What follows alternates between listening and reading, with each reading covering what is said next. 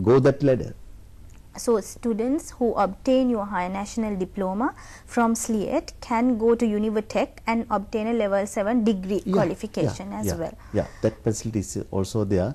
In addition to that, Ministry of Higher Education nowadays that mainly focus on develop qualification framework system for country. I am the member of that committee. That qualification framework means that secondary education and tertiary education, we can develop some uniform system until PhDs. Right. So, and it is skills based. So, how can you incorporate, how do you incorporate the skill based aspect in the curriculum? Do you have in-plant training? Do you have attachments with industry? What do you mean when you say it's actually skills based? How is it different from a academic and theoretical content of a university that we usually think about? Very good question you ask. Actually, that is the main difference between degree courses and our courses. That our diploma courses, we have a theory as well as practical. Mainly that one example, that higher national diploma in engineering, we have a 3 years theory program in addition to 6 month in-plant training. That 6 months to 1 year, we have that in-plant training program. That means our students enter to market or industry and get their exposure. After that, we will give their diploma certificate for them. Right? That means we are mainly focused on the skills. So, do you have a strong rapport with the industrial sector, and how do you go about building ties with local bodies and the industry? Very good question you ask. Actually, that nowadays that World Bank and ADB also give an assistance for us to establish program advisory committees. That means that I mentioned earlier, now we have 9 disciplines, right? That 9 disciplines means we can establish 9 program advisory committees. Engineering, we can get that civil engineering sector, electrical engineering sector, electronic engineering sector, mechanical engineering sector, private and government sector organization as the members of that program advisory committees. That agriculture sector, you can see that mainly animal husbandry, crop science, that post harvesting, these areas. We can select that government and private sector institutions. That accountancy, you know, that CIMA, Chartered, SIM, these several institutions are there. Private and government sector bodies are there. That banks, actually we can get them as a stakeholders of this program advisory committees. I would say that 31st of March we will establish this program advisory committees. Right. So then also, are you planning to get your lecturers from the industry? What is the strategy do you have for the teachers?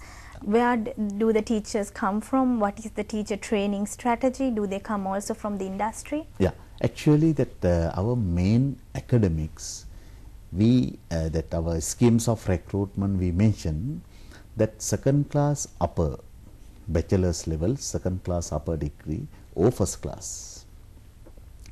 In addition to that, some areas, especially financial management, that accountancy field, that IT, some IT languages, agriculture, some post harvesting areas, we need some industry experts. We have that component there. Each and every institution, we have that component, right? Then actually we can develop that industry link with them, and our student also can get what's their that objectives and what's their aspiration of their programs.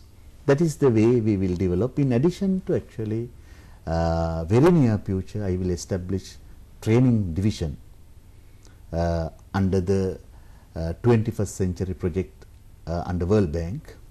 That training division, we thought some limited period we can send our lecturers, our academics to industry and get 2-3 months exposure there. Then actually they are well capable to do the lectures to compatible with the industry requirement. Right, so that was a lot of information and a wealth of information. We will take a break now and we will be back with you very soon. Thank you.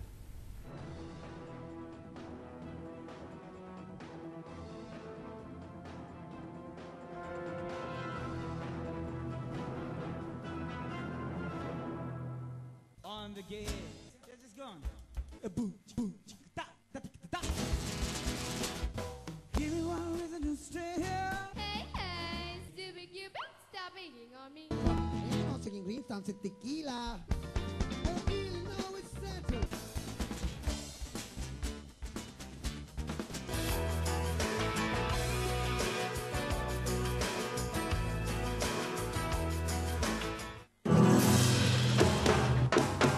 Welcome to In Style. I enjoy myself.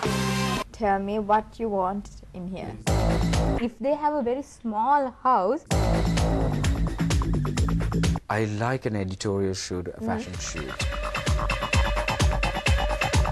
And see what's happening outside this country. It's my life. It's my life.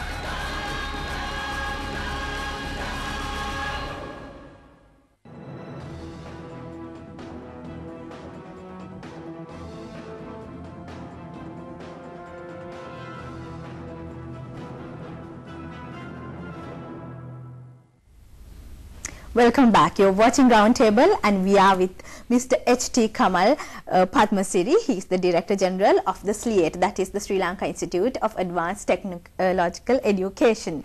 So to continue from the point we started, I was asking you the connection between the industry and also the SLIET itself, and also the staff training capabilities that is introduced to the system. So on the same note, Mr. Pathmasiri, can I ask you about the development of the curricula and how the curriculum is developed? Yeah, actually good question you asked. That I can give some examples about this. Mainly nowadays we have a foreign assistance, mainly Austria and Netherlands.